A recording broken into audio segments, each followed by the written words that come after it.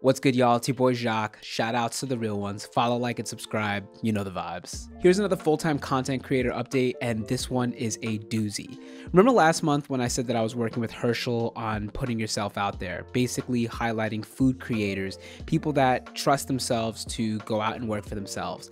They wanted to highlight creators of all shapes. So not just like the cliche creators like me as a making Instagram content or YouTube content, but instead they wanted to talk with food creators, people that work in nails, people that work in hair, people that create things that aren't necessarily what we would deem as creation today. And I basically work with 3 food entrepreneurs, shout out to Jesse, Kia, and Sage, and I was able to kind of curate this amazing event which sold out, and it was just a whole blast. It was so much fun, and I was so proud of it. I produced the whole event. I hosted it, triple double, no assist. It was fire. And while I was producing this event, I thought to myself, what are they doing for Black History Month? Because it was right around the corner.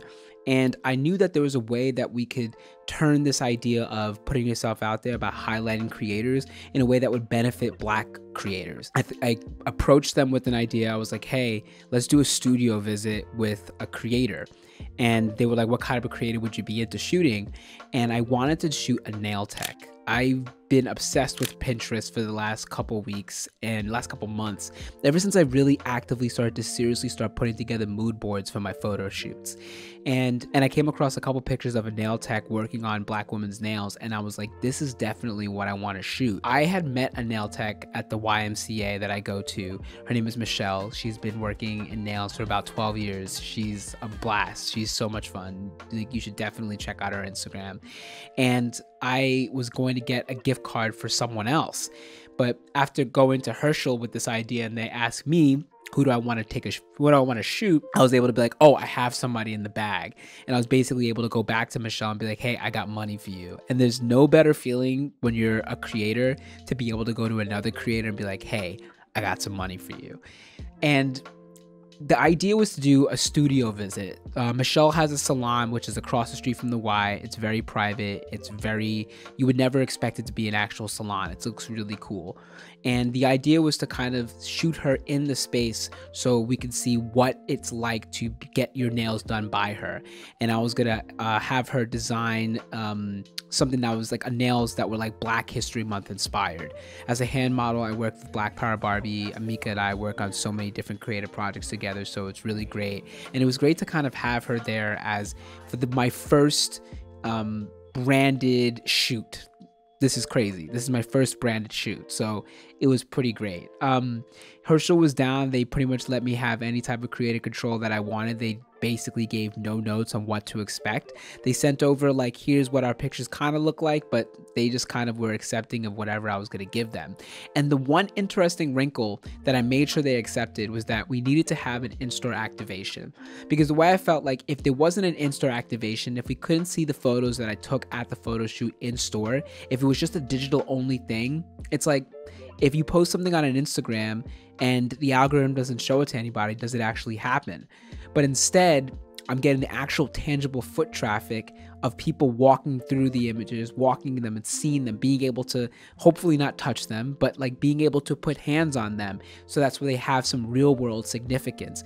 And also, so that's why Michelle and me and other people that were like, into the photo shoot can actually go and see them. Later on in the video, you'll see how that came out. So the shoot day was a good day. I was expecting it to be sunny so we can get some sun in there, but there was no sun. It was super cloudy. I had gone to Michelle's salon a week before just so I could get some test shots. So I knew what to expect when like actually shooting the nails themselves, because since I'm like a exclusively film photographer, I have to get used to like measuring 60 times and cutting once. People are always surprised that I take so few pictures and I'm able to get the exposures I get, but it's only because like when you shoot with film, A, it's expensive, and B, like I just kind of plan everything out so I kind of know what I'm getting at any given time. You know, that's just part of the game. So the shoot was good. I had a budget, so I was able to get an assistant, which actually made me feel really good. I tapped my guy Tyler. He's the one that's actually recording a lot of this B-roll that you're seeing here. And the way I am, I'm very much like a documentary photographer. I like to buzz around and like almost like I'm like a fly with the camera. So I wasn't really staging too many shots. We had a couple stage shots just for the portrait because I wanted to make sure we got some portraits of her, something that she could have herself, and also something that could be displayed in store. And I had an idea for a signature shot, which I'll tease to y'all in a second. I'll explain to y'all in a second. But essentially, the day was great. She came up with the design. One of the designs was gonna have like some gold jewelry. It's not really jewelry, but some gold stuff on one hand, and another one was like a really Black History Month cool, colorful design on the other hand. And Amika was down with it, so we were just kind of like, I just kind of like let them go, and I would just take pictures around them as they were going. They were talking, the vibes were good. We were listening to a Shake, Mr. Money with the Vibe. She had a nice I'm a Piano playlist, and I've been obsessed with I'm a Piano lately. Drop a comment in the comments if you're obsessed with it as much as I am. And the pictures came out amazing.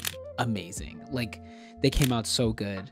I've been doing something where I'll take it on digital, this camera right here, and then I'll use that as a way to kind of dial in my settings on my film camera, because the one good thing about shooting digital is you could see it, of course. So I'm able to kind of plan the shot out on my digital camera, and then it'll line up with the shots in film, because the film is just looks so much better. The colors are so nice, it's so rich. There's so much more you could do with it. I love it so much.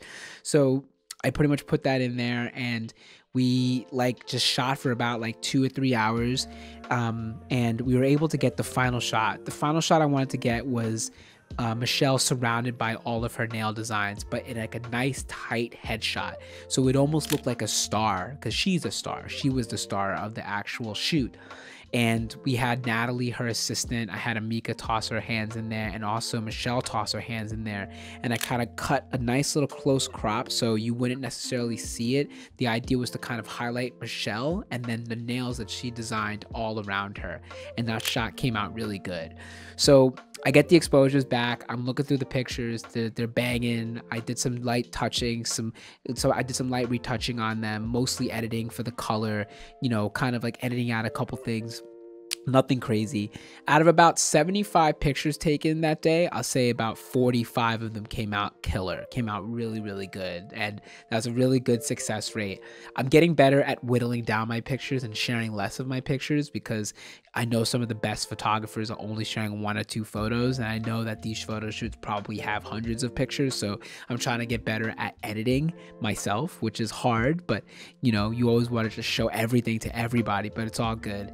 And I was able to get ready to go and actually see it in store. Shout out to Dylan Freed. He was the guy over at the Herschel store that was kind of working with the activation itself. And initially he was going to show me on IG, he was going to show me on FaceTime, and I told him like, no, I want to be able to kind of get it authentically. I want to go there and watch it like just like the consumer would watch it themselves. I want to see what the consumer sees when they walk inside, and they can kind of feel activated by the activation that I shot. And it was giving. It was right in front of the cash wrap, so it has prime real estate. Everybody could see it. It had like a little explanation of an interview that I did with Michelle right next to it, and like the picture of the headshot just came out so good. And just the high res scan and the film, like literally it looks exactly like the scan does. The picture just came out so good.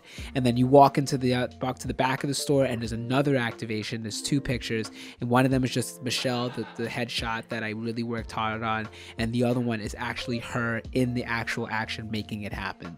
And that was like really gratifying. There's sometimes as a creator that you think that what you're doing is wrong, because so much of what you make, you don't make any money off of. When you work a full-time job, you are constantly getting paid. There's stability in that. So at the end of the day, like, you know that you're kind of on the right path.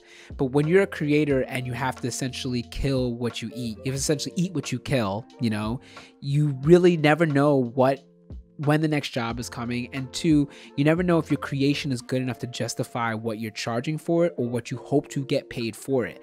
And I think this was one instance where I realized like, oh, No, I did that thing. I really, really did that. And I kind of demonstrated that I can shoot these types of projects. I've been doing a lot of model fashion shoots lately, a lot of test shoots, trying to, showcase to people that, hey, look, you want to tap me to do these shoots because I can do them. And it's been hard to kind of break into that industry because it can be a little gatekeepery at times. But I feel like, especially with this Herschel shoot and some of the shoots that I did in Paris, it just shows me that, you know what, I'm heading down the right path. Now, who would have thought a year ago that I would be a photographer? A year ago, I had just had my first show shooting Polaroid, so I would have never thought that being a photographer was the next likely step. But the fact that I've been able to kind of do this, and I'm also staying within my style. I don't shoot in studio. I'm going to start learning how to shoot in studio, learning how to manipulate lights, because if you want to work with some of the bigger talent, you have to shoot in studio. But my style is documentary editorial. I like shooting in the street. I like walking around. I like New York City to be as much of a subject as the person I'm shooting, as much as the clothes that I'm shooting. And one, because it's like the ease of access, because I liked shooting something that it's like, yeah, anybody else could have went into the street and shot this too, but I did it, and this is the eye that I had. Anybody else could have gone into Michelle's salon and taken these pictures, but this is what I did, and this is how I did it. It wasn't like I manipulated lights in the studio or, had so much control. It's like, I like the fact that I have to relinquish control in order to take control of what I can actually control. I can't control the fact that it wasn't sunny. I can't control the fact that that the shop wasn't the shop was split. There's a whole other salon behind it, but I can control like how I'm positioning my shots, and I can control how I'm guiding Michelle. Another thing that I realized that I learned is that when I'm on set, even every time I would get lost, every time I felt like I wasn't doing the right thing, or I didn't know what shoot was going to come up next, or people were asking me, Tyler, Amika, Michelle was asking me for direction, I found that if I just kind of sat in that listlessness, the answer would come to my head. I felt like I was never lost for an answer. I felt like I felt fully in command of what I was there to do. And you have no idea how good of a feeling that was. That was like such a gratifying feeling, and I'm just so happy that it all came together really good. So what's next? I don't know what's next. I have some test shoots with some people that I want to make sure I get set up, and I'm working on getting those set up. But honestly, I really feel like what's next is just me continuing to pitch brands ideas for shoots, continuing to pitch models for shoots, continuing to reach out to modeling agencies to kind of get some test shoots. And at the moment, photography doesn't need to be my primary source of income. I have other clients that essentially supply that. But eventually, it would be nice if photography became about 20 or 30% of it. That's why I could still be selective while having to take everything that comes my way. I want to be able to be picky and choosy. I don't want to have to shoot people that I don't want to have to shoot. And maybe I'm coming at it from a bougie perspective at this point. Let me know what y'all think, but hey. Anyways, that's it for me. If y'all have watched this long, I really, really, really appreciate it. You can watch the next videos that are coming up on your screen right now. Drop a like, drop a subscribe, and also let me know what you want to hear from me. What else do you want to hear from these videos? What else do you want to see? Because hey, being a full-time content creator is really difficult, but if I can give you some help on how you could do it yourself, that's all the more amazing. Anyways, that's it for me. I'll see you on the other side of this, all right? Peace.